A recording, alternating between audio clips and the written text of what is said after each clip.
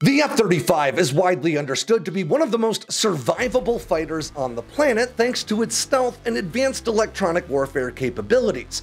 But most people don't realize that the F-35 has another trick up its sleeve. A secret weapon to be used when enemy air defenses or even other fighters try to engage the F-35 with radar-guided missiles. Let's talk about the ALE-70 fiber optic decoy and what it really takes to shoot down an F-35.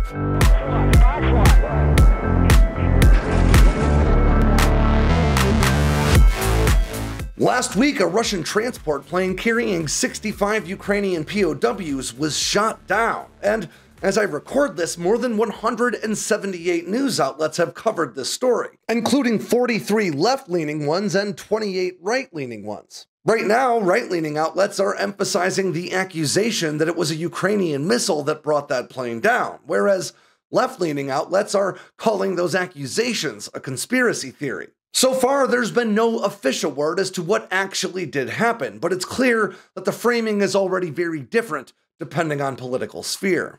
Ground news is an invaluable tool in my research toolbox.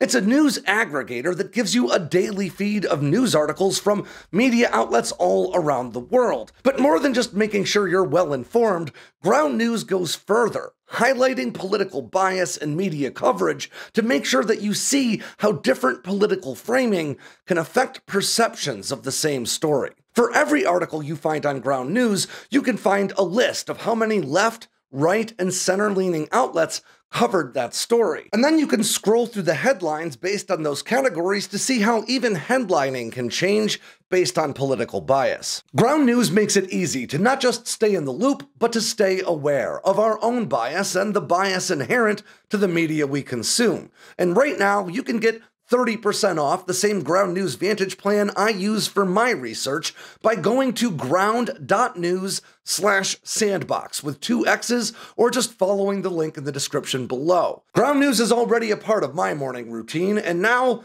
it can be a part of yours too. Now, towed decoys have been around in one form or another since the mid-1990s.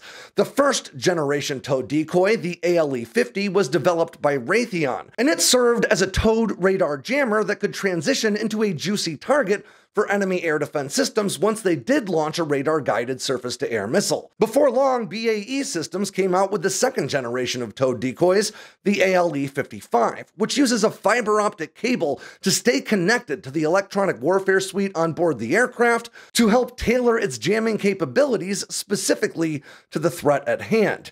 And now, the F-35 employs what could be called a second and a half or maybe even a third generation of this towed decoy technology, the ALE-70. And while the majority of the specifics about the ALE-70's capability set remain classified, we know enough about its predecessor, the ALE-55, and the F-35's broad capability set as a whole to draw some pretty interesting conclusions about what the ALE-70 can do for the Joint Strike Fighter in combat. Tucked away beneath a sawtooth panel on the right-hand side of the F-35's underbelly, the ALE-70 towed decoy system provides 3 layers of protection against radar-guided weapons, including surface-to-air missiles and long-range air-to-air missiles launched by other fighters. Once deployed, these decoys, which are sometimes affectionately known as little buddies, start out working as a jammer, maintaining a fiber optic connection to the F-35's advanced AN/ASQ-239 electronic warfare suite. Now that allows the F-35's advanced onboard sensors to not only identify the potential threat, but even the exact frequency that that radar array is broadcasting on. It then relays that data to the ALE-70 decoy, allowing it to tailor its jamming or spoofing signals to that precise radio frequency. This allows for extremely specialized jamming or spoofing. Now, in this context, spoofing can mean a number of things, but broadly speaking, spoofing is the act of fooling a targeting radar array rather than jamming it.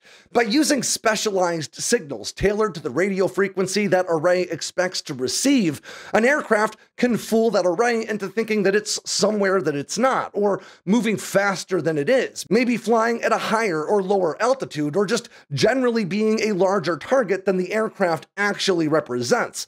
All of this can make it much more difficult to actually target the fighter, even if you know that it's there. Now that mode is known as suppression, but by now we all know that stealth is not invisibility, and the truth is, even with an active jammer or with spoofing signals being broadcast, it's not impossible for a surface-to-air missile system to get a lock on the F-35.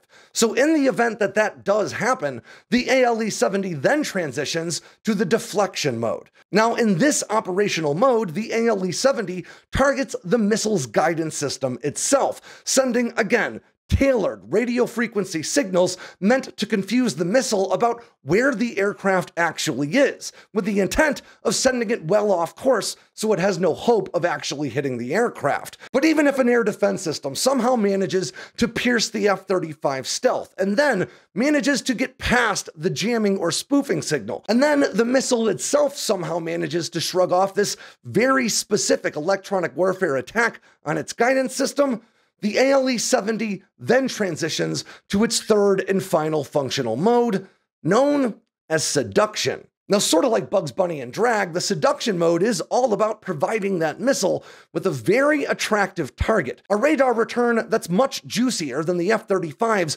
very small radar cross-section. Now, the missile's guidance system is going to go after the largest radar return in the vicinity that it's aimed at, and just before impact, an explosive cartridge on the fiber optic tow line separates that decoy even further from the F-35 to ensure that none of the explosion or shrapnel manages to hit the aircraft when the missile detonates for the decoy. Now, based on acquisition documents, we know that at least the F-35C, and likely all three F-35 variants, actually use these decoys rather than chaff as their primary countermeasure against radar-guided weapons.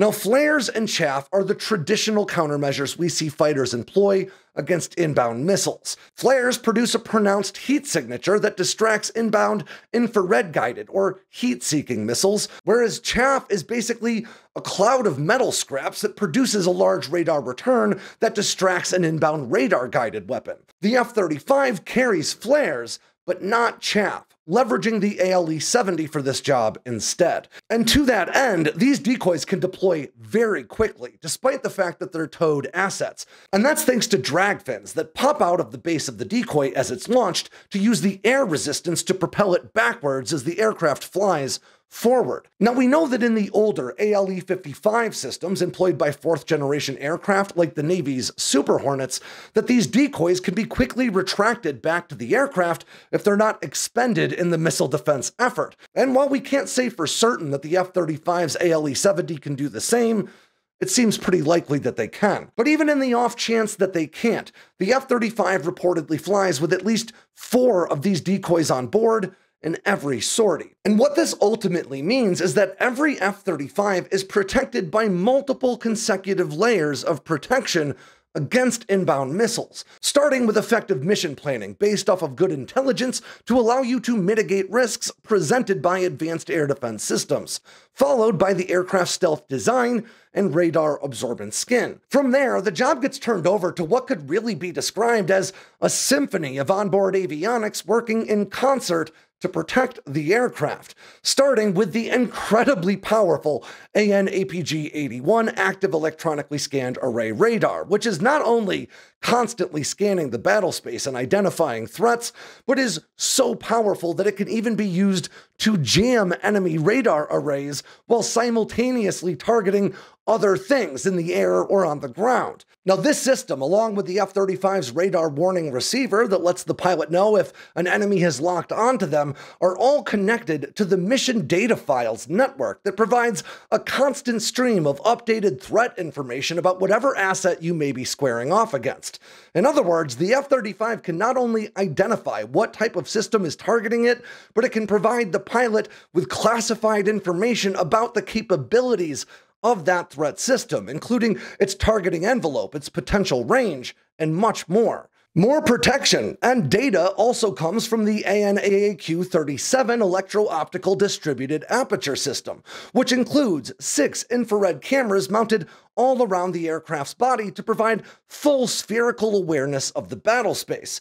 Now, that distributed aperture system can immediately identify the infrared spike or heat spike produced by a missile launch, and the second it identifies a launch, it provides that target data to the rest of the onboard systems, including the AN/ASQ-239 electronic warfare suite that has its own jamming and spoofing capabilities, as well as that ALE-70 decoy we've been talking about. All of these systems coalesce to create layers of both digital and physical protection for the F-35 against inbound missile threats. And because every F-35 carries all of these systems and at least 4 decoys, what that really means is that not only is this aircraft exceedingly difficult to target, but on the off chance that some nation does have the means to penetrate all those layers of protection, the F-35 could still theoretically eat 4 missiles on any given sortie without breaking a sweat.